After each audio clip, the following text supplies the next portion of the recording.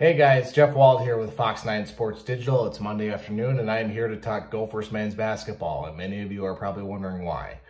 It's been a very tough year too for Ben Johnson and company. They're just 7-20 on the season.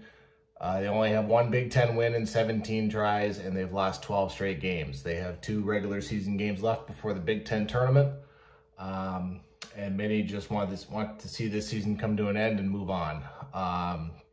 The program got dealt a pretty big gut punch last week when Dennis Evans, a 7'1" center out of California, the program's highest rated recruit in 20 years since Chris Humphreys in 2003, he informed the team that he wants out of his national letter of intent.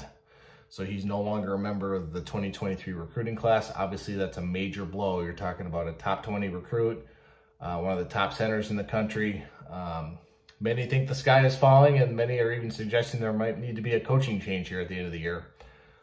I don't think we're there yet, folks. I don't think we're even close to that, to be honest with you. You have a team with a lot of young talent that just simply needs to mature. You've got guys like Pharrell Payne, who's proven he can play at the Big Ten level.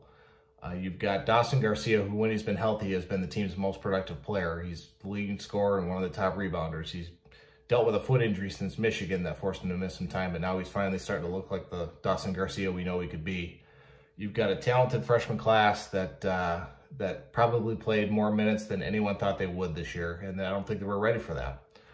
So what we do know is that Athletic Director Mark Coyle has always been patient with his hires, and I expect no different with Ben Johnson. I think he's going to get at least 4 seasons to build his program, and he should. He should get that right.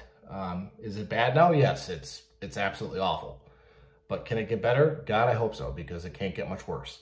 This team has got to get better guard play, period. They turn the ball over way too much. They miss free throws, and they don't play a lot of defense. So let's start there. You got to get a couple of guards in the spring transfer portal. You just got to get better talent and deeper talent overall. So let's see what happens with this team. Let's give it some time.